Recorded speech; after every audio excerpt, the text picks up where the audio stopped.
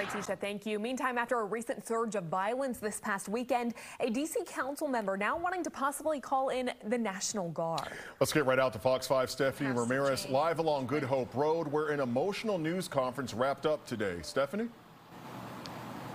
And guys, there's a mass shooting just behind us here by 16th Good Hope Road that killed 3 people on Saturday. One of them was a 35-year-old father named Bernard Hodges, who went by BJ. His mother telling us that he worked 3 jobs, one of the most recent working HVAC at MGM. She says he was just leaving the store here, and this is an area where he would often feed the community. Well, it's that community that officials and community leaders are calling on to help end this gun violence. The victim's mother joining Ward Council member Trayon White today in their calls for change. And yes, a very important part of that conversation was also the council member wanting the National Guard to possibly help end this violence. Listen to some of the emotion we heard today.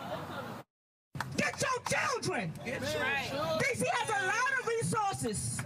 They have a lot of resources, an abundance of resources if you need help with your kids. Because some of you know exactly what your youth are doing. So we're tired of this. And enough is enough. Right. Excuse my language, but I want to be quite frank to the young men and young ladies. We saying it's not okay for you to load up 30, 40, 50, 120 rounds in a gun and shoot about our community.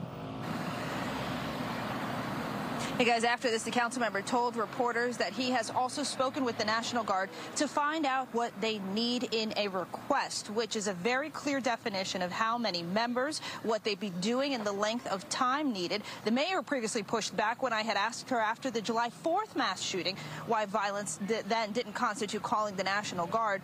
Councilmember White noted today that a lot of the shootings are also happening right in front of police officers. He wants the presence of armed, sworn military members who have police arresting powers. And he also raised concerns today about the issue of not enough police officers to patrol Southeast. So we did also ask about the council reportedly moving funds or moving to defund police in 2020.